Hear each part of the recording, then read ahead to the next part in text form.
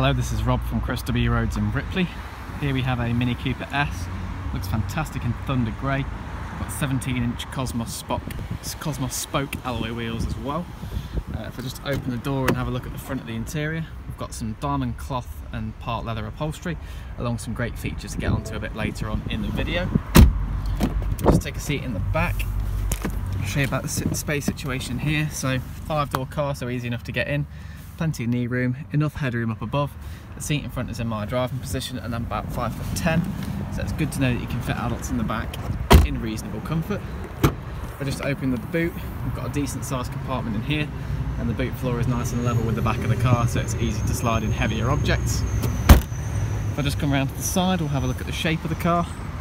It's the Mini shape we all know and love, a fantastic modern revival of the classic Mini.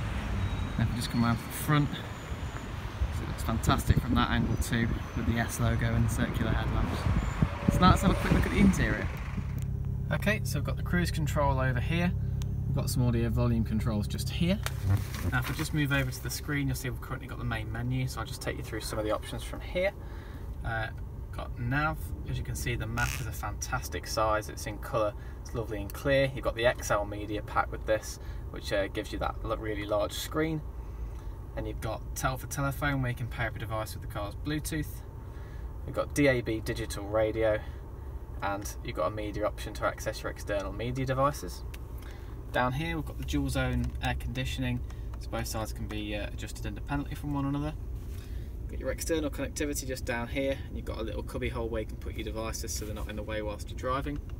A couple of cup holders just there, which are always useful. You've got your driving modes here. So if I go back to the screen again, you've got sport mode, you've got mid mode, you've got green mode, so different ways to enjoy driving the car. The buttons I was using earlier are over here. They're labelled as you'd expect, so they're nice and straightforward to get the hang of. And the central armrest here opens up for a bit of storage, and your back seat passengers have got their own cup holder as well. Now I mentioned the diamond cloth and part leather upholstery earlier. Here it is a bit closer up. It's really neatly presented and extremely comfortable.